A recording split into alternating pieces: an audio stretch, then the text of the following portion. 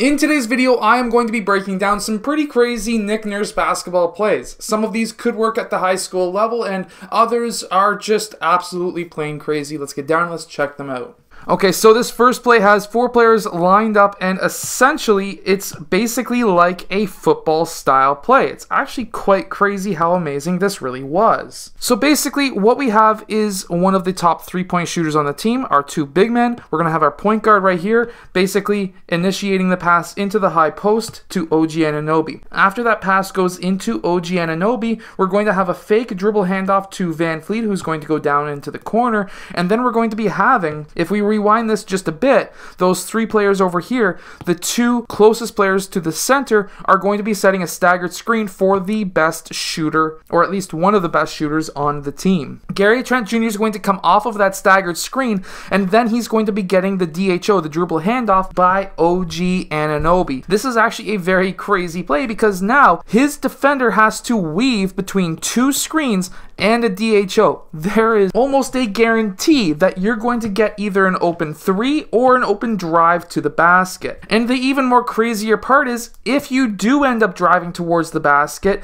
so many players here will make the mistake and of course help off. It should be a player coming from that side. And if that was to happen, you really want Van Fleet or your other good shooter to move from the corner up to the wing so that you can have an easy kick out pass for a 3-point shot. However, here we do get a layup, but was this actually on purpose? Nobody will really ever know, but it's actually quite interesting if it was on purpose because that secondary player on that screen is rolling towards the basket, and if you basically drop it off the backboard, you could get an alley-oop dunk. I'm not too sure if that was actually on purpose or not. I don't think anyone really knows, but it's still an interesting and crazy play. This is actually a very similar play with Kyle Lowry from last year. Here instead he attacks the basket. This could have been a drop-off pass to Lowry.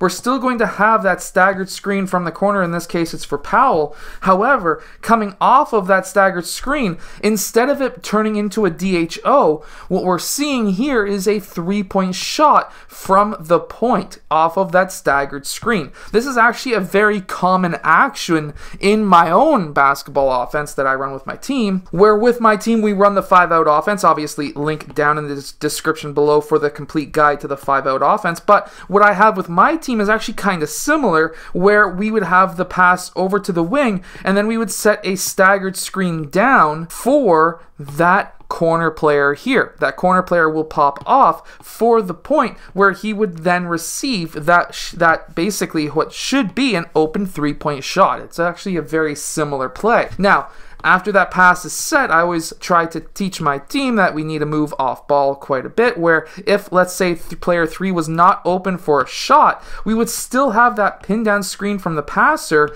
where now player 5 would pop up for the potential for a 3-point shot for himself. It's actually kind of a very similar but yet still different play. But instead, basically what we're having is the pass into the high post with this Nick Nurse play, the drive or cut to the basket, and then of course the staggered screen away for Norman Powell for that 3-point shot. We can actually see how this could have turned into that same play as what we've seen at first as well, but instead we do see Norman Powell miss the shot. Hopefully yourself, if you run this play, could make that shot. And then we see, of course, instead here, it's almost like the same style 5-out offense as what I just showed you, where we have the wing player setting a screen for the corner player, where the secondary screen is going to be a dribble handoff. This is another great option where now that first player could be rolling towards the basket, and we're going to be having a wing to corner pin down screen as well. In this case, it looks like it's for, I can't say his name, Milicic, or either way.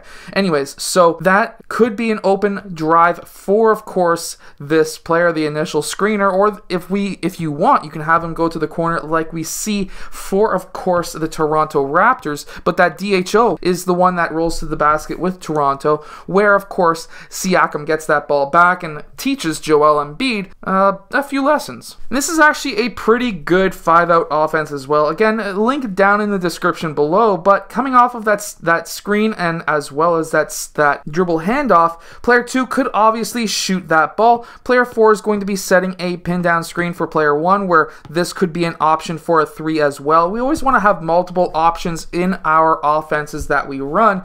And of course, player 3, depending on where he sets that screen, he could roll to the basket and then pop out as well. There's a couple of different options, and if he did roll towards the basket before popping out, this could be an option for a layup too, and it could really mess with the defense as well.